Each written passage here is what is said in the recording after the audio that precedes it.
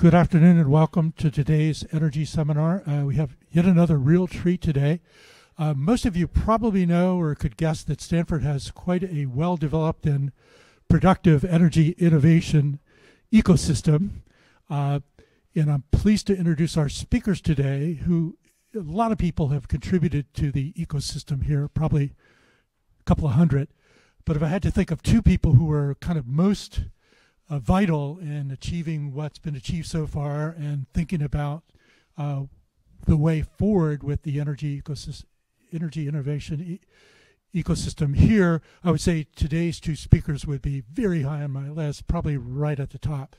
So we have, I'll introduce them in reverse speaking order, Professor Ichwe, the head of the Precourt Institute, Professor of Materials Science and Engineering, Energy Systems Engineering, our new department, where a few of us are as well, photon science and a few other things, world-renowned researcher in batteries and solar cells and whatnot. And then leading off today, probably one of the most impactful person without taking as much credit as he deserves. We have Bartholomeusz, who's actually an alumni, PhD alumni of the Materials Science and Engineering department here, and he runs a program called the Innovation Transfer Program on through the Tomcat Center for Sustainable Energy Systems. I got all that right. Thanks. So without further ado, I'll turn it over to Brian to start, and then Ida jump in. Thanks very much. Thank you very much for the kind introduction, John. And good afternoon, everybody. It's my distinct pleasure to give you a sort of a personal view of this energy innovation ecosystem here at Stanford. And I think you're all very lucky that we have Professor Ichwe joining us. He's definitely a world-renowned and recognized scientist, innovator, and entrepreneur. And the two of us are going to kind of tag team. Hopefully it's not going to be too chaotic, but we'll try to choreograph things and walk you through perhaps our personal views of this ecosystem. We won't cover it in its totality, but we'll try to give you as complete a picture as we possibly can. So the first thing I think to kind of set the stage and calibrate ourselves is to look at the extensive energy ecosystem we have here at Stanford. It's pretty staggering. It's, like I would say, one of the largest focus areas. There's over 300 faculty involved in one or another aspect of energy, be it technology or policy or finance or the regulatory aspects. And this is in all 7 schools. So there's even health aspects, environmental justice aspects. There's all manner of issues associated with energy that are the subject of focus and interest here at Stanford. And there's also, over 100 energy-related classes. It may be much more than that. There's classes popping up on a regular basis, and there again, there's a richness that the students really can benefit from and do benefit from. There's also, over 20 energy-related centers, initiatives, institutes, again, roughly focusing on sort of a thematic area, but there's a lot of overlap. In typical Stanford fashion, we have this sort of decentralized, overlapping system where there's multiple ways of looking at the same problem. And I think this, even though it can look sometimes a little bit chaotic and inefficient, I think has a very powerful effect in terms of letting multiple schools of thought prevail, as a wise man once said. There's also 7 student-led clubs. There could be more. The Stanford Energy Club, which I'm sure most of you are familiar with, is perhaps one that reaches more students on campus than any other. A very active club that tends to serve as an intermediary among different student groups and also between the faculty and students and outside the external community and Stanford. And just starting this year, we have a new energy theme house, which Holmes Hummel here leads. Another really interesting and vibrant addition to this ecosystem. And then, of course, we have a remarkable resource in terms of the national lab, SLAC National Lab, which is just up the road. And this is an institution that is very, very deeply enmeshed with the technical work that goes on here at Stanford. Maybe Yi would make a comment about SLAC and how faculty and students interact with SLAC. Yeah, sure, I'll be happy to. I myself have joint appointment with campus as well as SLAC. As you know, SLAC has this amazing facility, the synchrotron X-ray, and also the free X-ray electron laser. So this, and also cryogenic electron microscopy facility, this really offer very powerful tools to understand the energy technology problems. It's also a way to engage with Department of Energy a lot. For example, we are in the process at Preco Institute with SLAC to joint start a battery research center.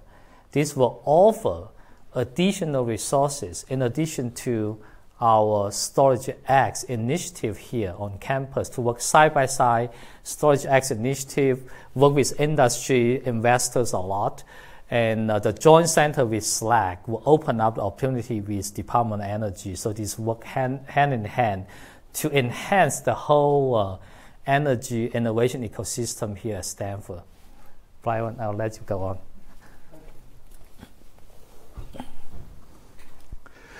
Another good point of calibration is to look at the impact, the economic impact Stanford has had over the years. This is a study, unfortunately, only up to 2012. If any of you know Chuck Easley, please try and convince him to update this study. But by 2012, there had been 18,000 companies formed in California alone, with revenues over $1 trillion, employing more than 3 million people. And perhaps the most important part was about 40% of these companies were within a 1-hour radius, 60 miles of Stanford. And this is the secret sauce of Silicon Valley. This created this concentrated resource that we have of experienced innovators, people experienced at product commercialization, all the ancillary services, the financing, et cetera, that supported wave after wave of innovation in the Valley. And this is something I think that is extremely significant and something well worth thinking about. And it's something that, as we move forward with energy innovation, or any innovation for that matter, it's sort of an unparalleled resource that people have access to and exploit and utilize to the fullest. So the basic innovation sequence at Stanford tends to very much be sort of core concept or technology development. Sometimes, the innovation is a business concept. Sometimes it's deep science. Sometimes it's software. And then these come out from typically sponsored research, from the centers, the institutes, collaborative initiatives. They feed into this rich ecosystem of entrepreneurial resources that we have. There are the two big, the Engineering Entrepreneurship Center and the Center for Entrepreneurial Studies at the GSB, and then a whole bunch of classes that are kind of climate, environment, sustainability, energy focused. Classes like Climate Ventures, Hacking for Climate, Startup Garage. There's many, many more of them. I haven't sort of created an exhaustive list, but that's just to give you a flavor for the next stage that we have in terms of advancing these innovations out of the university. Because one of the key elements is, of course, externalizing these innovations. There's probably not much use having them just sit here. And this pathway that has been developed at the university is very mature, very effective. And then there's certain other programs. The Office of Technology Licensing has just started a program as well that helps to externalize innovation. And from there, we go to the much more startup-oriented resources like the Sustainability Accelerator, which I think is going to be a major vehicle for getting new ideas out into the real world. He's going to talk about that. He's been instrumental in helping set that up, and he'll talk about that a bit later. But then the programs we have at Tomcat, Venture Studios, Bases, and then StartX, of course, this great resource that we have very close to Stanford on Hanover Avenue. So in the course of my time here, the 10 years that I've spent working in the innovation space, it's very interesting to sort of see where the ideas originated from. Obviously, many of them come from research, or they come from academic classes and labs. They may come from talks and conferences and other things like that. Internships and work, there's been a number of things where people did an internship and came back with a sort of a brainwave, said, oh my goodness, these people are doing things this way and I've got a better idea.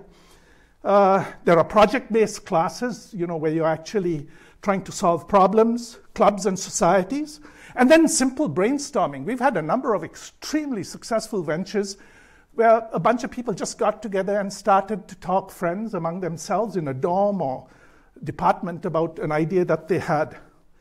And down the road, we're looking at the Sustainability Accelerator as being another really major critical driver of new ideas and innovations that can be developed and advanced and deployed.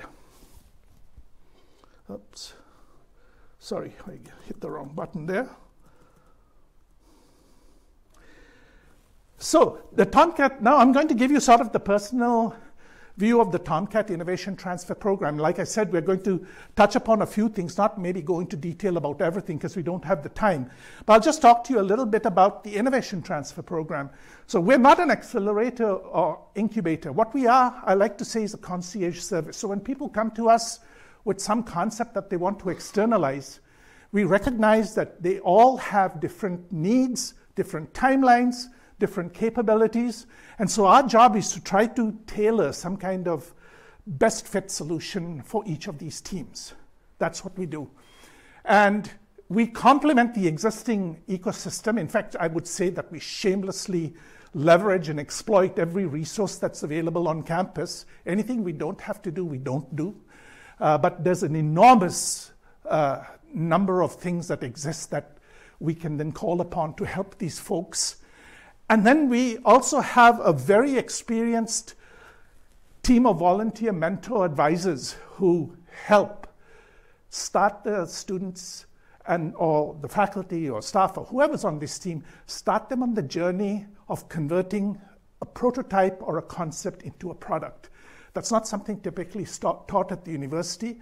It's a process, it's a discipline. It's something that everybody has to go through. It's something that almost every team I talk to underestimates in terms of the time, money, and resource required. But this is something where we feel this is the white space primarily that we fill. So our program is open to everybody in the university. We accept applications from faculty or students or staff. There's no restrictions in the area or the impact. It doesn't have to be a gazillion-dollar business that makes $100 million in 3 years. We don't look at things through a VC lens. Our mission is externalizing Stanford innovation. And this could be licensing, it could be partnership, it could be a major demonstration at scale of some technology. But being Stanford, a lot of them tend to be startups. So we're pretty agnostic in that regard. What we're looking for is a well-defined problem or a solution to a well-defined problem. There has to be some kind of sustainability or energy component to it. There has to be a core Stanford innovation. So if somebody is comes to me and says, hey, I want to go set up microgrids in some impoverished part of the world, I say, God bless you, go ahead, but that's not really an innovation. We want to see something that's unique to Stanford in what they're working on. The team, a majority of the team has to be at Stanford at the time of they apply for these grants, but the day after we make the award, they can all graduate. The whole notion here is innovation transfer, and we're not funding research, class projects, science projects, things like that. We actually are funding, we need to see some demonstration of a willingness or a desire for the people to actually take this project and go have it take root on the outside. We highly recommend that they take sort of a basic business class so that words like customer discovery and product market fit aren't alien to them. And each of these projects, since it's Stanford money, we can't cut a check to a company or a person. They need to have a Stanford PI, somebody who's either involved or uninvolved in the project, but it's through their department that the funds are disbursed. So in a sense, this concierge role, you can see we sort of sit in the middle, and we're sort of shuttling people from academic programs to entrepreneurship classes or vice versa. And we have our mentors feeding in. We send people to experiential learning programs. And ultimately, we help them go out. We've just helped some get into the Sustainability Accelerator. So we're sort of in the middle of that, trying to kind of direct traffic and equip people with the tools and resources and knowledge and education that they need to take things, to externalize things from the university. So just some metrics on the program so far.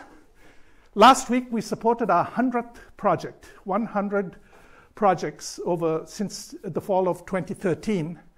We've given $5.6 million in equity-free grants to these people. And the grants are have very specific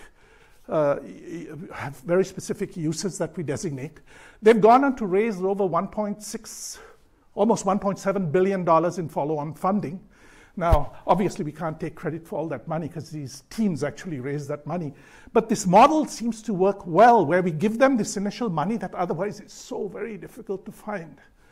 To build a prototype, to do customer trials, to do market validation. There's 35 revenue-generating companies right now of these grants. Oh, I should point out two things. Of that money, about $156 million has been non-dilutive grants from the government and state agencies and other people like that, foundations. There's 35 revenue-generating companies now, and they employ almost 2,000 people. They have a good recurring revenue, and the enterprise value is right now about $5.9 billion. So that's a pretty good number. I should say, I will point out in a minute that that number is a little bit biased by one company, but still it's a good number. About 20 of the projects didn't work out of the 100, and that's a perfectly fine outcome as far as we're concerned, because we provide them funding to determine the commercialization potential of something that they're working on. So just a sampling of companies, some which you may have heard of. Aurora Solar, we funded them. They were in our first group of companies we funded. They are the leading supplier of software for rooftop solar design and simulation. It's a very comprehensive package that they provide. And they recently raised a $250 million round at a $4 billion valuation. That was the skew on the enterprise value. We also have other very interesting companies. There's Renewable Energy. These guys came up with this gravity-based solution where you could store, intermittent renewable energy in one of the 3 million abandoned oil and gas wells in the US. And not only can you use that to store energy as an energy storage device where you pull weight up when you have excess energy and then you lower it when you want that energy, but it also helps to seal the well and prevent environmental leakages and things like that. Clear flame engines that came out of, these were 2 PhD students out of the mechanical engineering department. They are now currently running trucks with slightly modified diesel engines. They work with these big diesel engine manufacturers, and these run on ethanol and seem to work just fine. So they're well on their way. And finally, a very interesting company, Antora Energy, again, long duration grid scale storage, where they pretty much heat up something that's as cheap as mud to store energy, heat it up so it's glowing hot. And then when you either need industrial heat or you need electricity, they use thermophotovoltaics to convert the heat into electricity. Very interesting company. They're currently, I think, building a pilot demonstration system in the Central Valley. So this is, of the 100, this is just 4 of them that are more on the energy side. So this is a graphic of all these different companies that we have supported. And just like in my opening comments where I talked about this ecosystem that has been used and reused here, the Silicon Valley secret sauce, our teams tend to do that for subsequent ones. These teams that we have supported are a source of inspiration and a tremendous resource for our new teams. So we're trying to create this kind of regenerative community that is a repository of experience and tribal lore and connections and all this kind of thing. And in a sense, we have our little Silicon Valley embedded in the large Silicon Valley. Now, sort of peripheral to this, as part of our goal of engaging people and exposing them to innovation, we have a program which we started very small, but now we place undergraduates in these startup companies that we have spun out. Last summer, we placed 50 students. So you get to go work in a startup company. You probably have 1 or 2 days worth of orientation. You're thrown in at the deep end and then you sink or swim. It's not like working at some big company where you're a tourist over the summer making photocopies and doing stuff like that. Here you're actually doing something that really will stretch you and isn't so much a function of what you've learned or what you know, but how you synthesize everything that you have learned and kind of find a way to use it. So these applications are currently open, and it's a very popular program that we built up. But some students come back and say, oh my God, I'll never work in a startup. I want work-life balance. And others say, this is just amazing. This is what I want to do. So that's the kind of goal, to give them this exposure. We have some other programs. One is a graduate fellowship for translational research, where we provide 2 years of support for year 3 and onwards PhD students, where they can explore or transition to the more practical aspects of the fundamental research that they're doing. And then we also have a program called the Tomcat Solutions Program, which is sort of a 3-phase thing. It's very much like what the accelerator implemented. And this one, instead of catering to people's ideas, we give them specific topics. How to reduce deforestation, how to reduce greenhouse gases in the developing world, how to mitigate wildfires. And anybody can come there, and depending on the sophistication or the level of your ideas, you can come and apply for a grant, and we support people. We've already awarded 4 of them. Now, I've given you the Tomcat story. Now, Yi is going to talk a little bit about some broader-based university programs, and then end with his story, which I think is very inspirational, and I think a model that can be followed and emulated. So. Oh, thank you, Brian. So this is very exciting indeed. The Tomcat Center's Innovation Transfer Program. One of my students, Richard Wang, and postdoc Maura Pasta, they benefited from the Tomcat Transfer Program and started Cuberg, later acquired by Northvolt, working on lithium metal batteries. This has been very successful. Now I want to share with you this whole energy innovation ecosystem. It's the new school, the Door School of Sustainability starting. This is very, very exciting.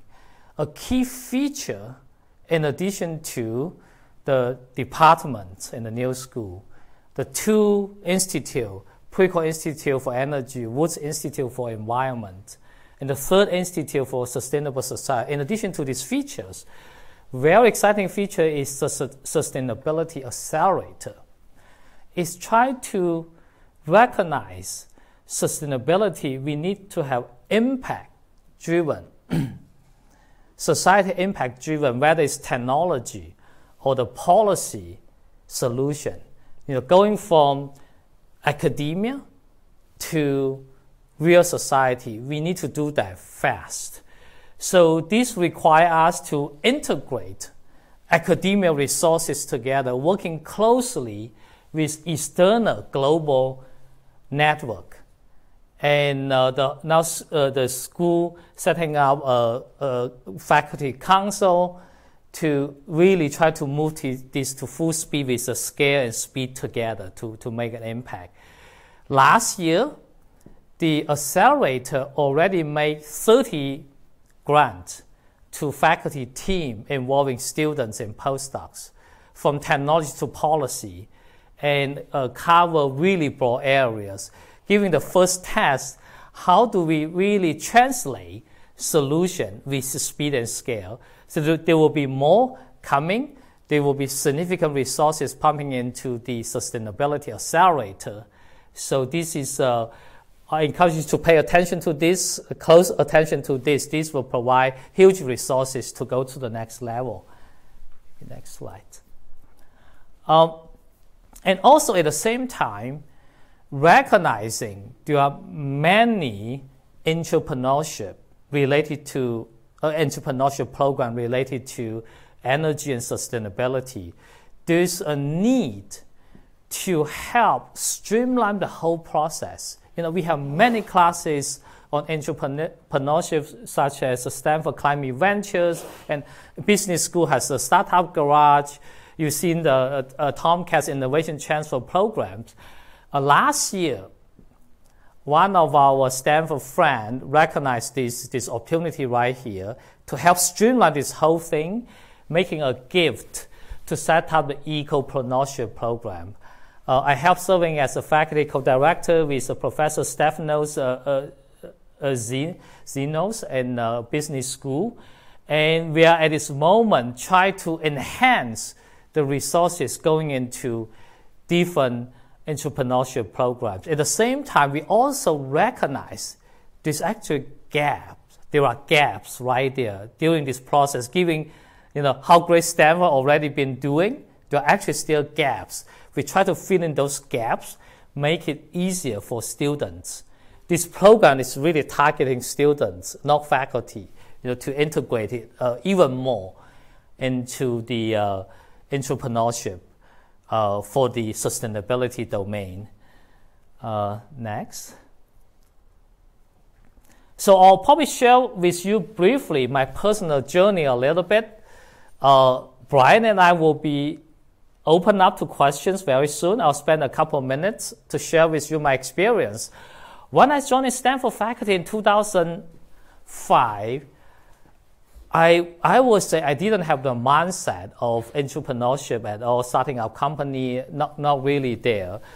The thinking was trying to work on research problems that can have the impact in the energy space, in the clean energy space. So automatically that lead to the innovation. I picked the batteries problem to work on very early days, lead to the innovation. How do you create technology that can have much higher energy density than the current technology? So I invented something called silicon nanostructure anode that can offer 10 times lithium-ion storage capacity compared to graphite. That really now utilizes the ecosystem Brian just mentioned. Within 60 miles, you see this is amazing things happening. Entrepreneurs right here, investors right here, all the legal service, accounting service, all within our reach. Forming the first startup company, Amprius, this is certainly a very interesting learning process as well. Starting our battery company is actually very, very hard during that process. Make it to work. The technology by itself a challenge. And then thinking about scaling, it's very hard. Eventually making something that's really workable in the real environment takes a lot of time, a lot of investments right there, not so easy. But along the way, and I do learn tremendously, and through working with investors and entrepreneurs, continue the innovation on other problems I see that can create an impact. For example, I would never predict myself working on air filtration. It was really due to my travel to Asia, seeing all these PM 2.5 particles, pollutions coming back to motivate us to innovate. create a polymer nanofiber technologies to remove very small particles, later leading to the founding of a 4C Air company. Turned out to be during COVID-19 time, right? All these viruses, and we generated the best facial mask with amazing air breathability, high filtration efficiency. I only charge the facial mask, so I wear my own facial mask all the time. Also, through this process, also recognizing, I'm just sharing with you my learning journey. If you have multiple technology innovation in the lab, and doing it one by one, is that a scalable method? About 6 years ago, I recognized this problem. And talking to Stanford Office of Technology Licensing, saying, hey, if I'll do this, spin out this one by one, and all the patents will already expire, by the time I retire, many technologies still sitting in the lab. So why don't we come up with a new idea how to do this in parallel? I set up the Innovate technology, now renamed as Innotech, as a technology accelerator company, and taking multiple, about 20 patents we licensed from Stanford OTL, and incubate, accelerate all at the same time, and spin out Innovano and Life Labs, for example. Innovano is a grid-scale energy storage company, also based on the technology I invented in my lab. It's an aqueous solution battery. It's very safe, very long life, very low cost. As well as Life Lab design, that's a cooling and warming textile technology. Today I didn't wear my own products, but I have it hanging right there in my office. So welcome to stop by to try out our coolest cooling clothing as a warmest warming clothing as well. So some lessons learned is actually impact-driven research lead to this journey.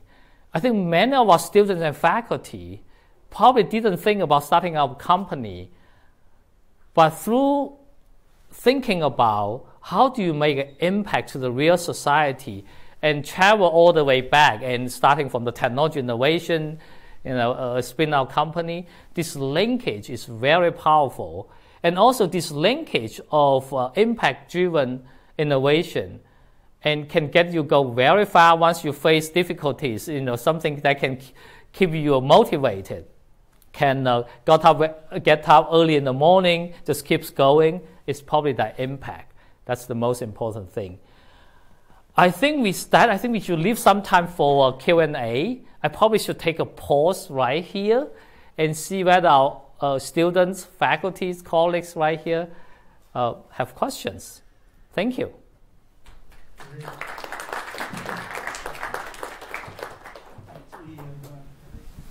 Hi, my name is John Plummer, and I was wondering, you mentioned the Tomcat Solutions picks topics and challenges students to solve them. What's coming up next with the Tomcat Solutions program? You said rather than taking student ideas, you challenge students with themes to solve problems. Is that correct? That's right. So the program's just a little over a year old, and so we've launched with these 3 topics, but we're kind of open to suggestions as well. I mean, at the end of the day, we don't claim to have the best ideas in terms of what problems need to be addressed and solved. So we're sort of open to suggestions. Right now, we're sort of progressing in this kind of,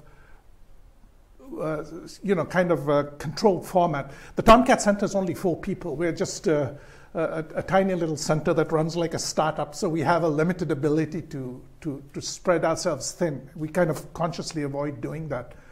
But I would say that towards the end of this year, we may come up with additional ideas. But if people have ideas, we welcome them to submit them to us and say, hey, look, here's a problem area that we think would be interesting, and we would consider it. I'm currently trying to solve a problem for Airbus with the high altitude hydrogen emissions problem. They can't get the clouds to rain. And I know that's a colloquial phrase. We're basically trying to de-cloud seed. The emissions from hydrogen, jet propulsion creates nitrous oxide as well as water. And the water at high altitude creates clouds. And they're just creating a greenhouse impact. So that's my so that's very interesting. Actually, we had a postdoc program, and we funded a student who I think works with Catherine Gourlay on the contrails from contrail mitigation from hydrogen engines. So we've supported we've supported a PhD student who's, I think, working for 2 years on this very problem. Perfect. I'll look into it. Okay. Thank you.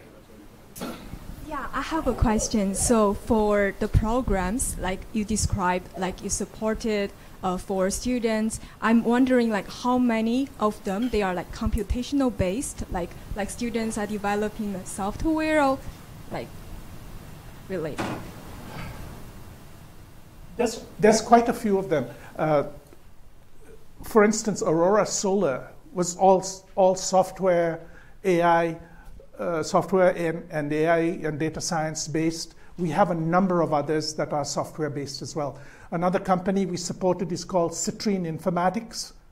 They use AI to invent materials on a computer to sort of predict new materials. And then we have a variety of others that work in the climate space on the impact of changing weather on agriculture. We have people who look at flooding, all based on software. So I would say, probably half of them or a third of them are software based, or maybe even more. Yeah. Your biggest value company is software based. Software based. Well, I have one for each of you, both on the Innovation Transfer Program and your life journey. What is something that you didn't know when you started on these journeys that you now know is really, really important?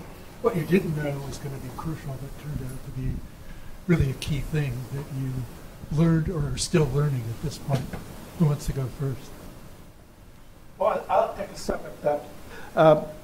When we started the program, I remember we had a sort of a goal, which was, we think one thing we need to shoot for is 100 projects funded and they raise $100 million. Well, we just reached the 100 projects, but we blew through the $100 million.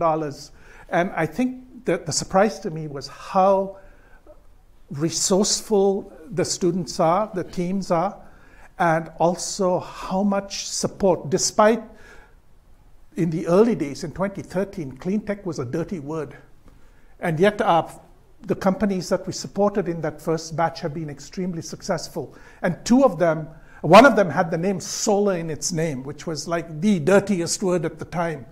And it's become a successful company. So I think what surprised me was the support they got from investors and people externally, but also the sort of the drive and the ingenuity and the passion of these students. There were so many of them that I thought were just going to fail and not going to work out, and they found a way. So I would say it's a positive message to anybody who feels intimidated by doing something like this. I'll share one lesson I think very helpful to me. I just also gave a seminar at noon with to energy science engineering students and faculty, then having a lunch with them. I asked them, what do you worry the most? They give me all type of stuff. I look at that. I say, well, at the end, this is what I get out of this. You guys worry about uncertainty. You need to enjoy uncertainty right there. Uncertainty means you are still young, still have an infinite possibility. Once everything is certain, it's getting a little bit late. So enjoy uncertainty. Being an entrepreneur is, well, you are hungry for money all the time because your company can just like burn out tomorrow. It's always on that urgency. So there's a lot of uncertainty keep coming in. You need to enjoy that. And then use your uncertainty can explore all the possibility. If you can do that well, you'll be very successful. Interestingly, the two departments I'm involved in actually focus on this, and computational methods are, I think, one of the constraints on doing a better job on uncertainty, at least on the analytics side. Any other questions in the audience? I would say we've actually relied on both E for doing a lot of energy seminars over the year, and Brian for actually not only doing some energy seminars, but giving us really good candidates for some of these people who have come through the innovation ecosystem, including 2 of the 4 you showed, and coming back and talking about their journeys through the 4 or 5 year process between when they are just making their pitches to when they're actually raising these big sums of money. So I encourage people who are interested in those to go on the Energy Seminar website, and we have pretty good recordings of probably 20 or 25, including about half of them from Brian at this point. So any other questions? Holmes, I was going to call on Holmes just because I love to put her on the spot. Thank you both for a breathtaking bird's eye view of what Stanford has been able to develop in an emergent fashion over the last decade. I'm interested in your casting a vision into the next decade. We have just launched a new school. We have this unprecedented level of faculty involvement. We have all of the support that we have sought for so long for the ecopreneur area. What do you see for Stanford's innovation ecosystem in energy in the next decade? I can give you maybe one of the most important view I learned in the past 2 to 3 years that I think it's already shaping my own research program, my lab. But I can see broadly in the whole school, in the sustainability accelerator, hopefully the whole campus, is keeping in mind the energy problem is so big. Anything you want to do having a big impact globally needs to think about scale first and with speed. Well, let me just give you an example. Maybe that's too abstract. Let's take CO2 capture as an example. And we're talking about 40, 50 gigaton per year CO2 right here. And to have a relevant, to have a dent, you got to talk about gigaton level. Automatically, if you think about gigaton level, many ideas would not work anymore. And you need to start with something that has the possibility of scaling. That actually change some of my research thinking. That will also change down the road many projects at Stanford through Sustainability Accelerator. I think that mindset of changing, scalable change to such gigantic scale, giga level, will be shaping the whole campus. So for the future, one thing that I would like to see is that problems that aren't typically fundable through today's entrepreneurship resources find a way to get funded. And I'll just show you, I had a slide here that I was going to show. These are some of the projects we've supported. The first one is restoration of degraded coastal ecosystems by involving local communities and creating a paradise there, really, a sort of a real environmentally friendly paradise. Neil Spackman, who runs that project, if you ever go to YouTube, you should watch his report on the Al Baida project he did in Saudi Arabia, where he turned the desert into a flourishing garden. It's unbelievable. But getting funding for something like this is really hard. And so you have to come up with some creative business models. And his is working with local communities to increase the value of land, because if you improve the land, its value increases. So how do you then utilize that and leverage that to get funding in a way that is not predatory or exploitative? Bushra Batane, she has a company called Mava Modular that makes net zero energy modular housing for refugees. The average stay of a refugee in a refugee camp is 17 years. The housing they're provided today lasts for 3. And so she came up with this really wonderful modular system where you have students in the mechanical engineering capstone project working with her, and they're manufacturing these in Jordan. I mean, Jordan has maybe more than almost any other country, has an enormous proportion of refugees as part of their population, and giving them decent housing is an imperative. But these are hard things to get funding for. You may get some foundation money, some grant money, you might get some money from the UN. But really, unlike these unicorns and all these shopping app companies, it's really hard to get funding for something that's so fundamental. Sarah Johnson has a company that's setting up an exchange for repairing electronics in Africa. Again, something that's not going to be a multi-billion-dollar business, but I mean, think of the benefits of this thing where you sort of create a circular economy, you repair, you reuse.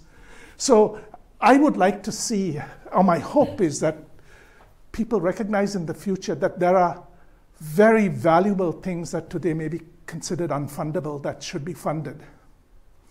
So with that said, I think we're out of time. So I'd like to thank E and Brian for an inspirational talk and lots of food for the future. We'll have to have you come back in a couple of years and tell us how it all is starting to work out. And I'm sure it'll be even more exciting. So thanks very much. Thank you.